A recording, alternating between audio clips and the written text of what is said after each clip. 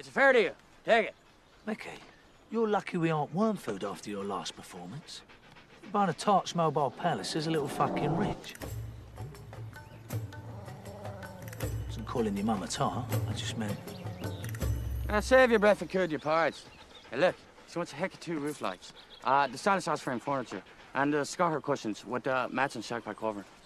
Yeah. Right. And she's terrible partial to the periwinkle blue bags. Have I made myself clear, bags? Yeah, that's perfectly clear, Mickey, yeah. Just give me 1 minute to confer with my colleague.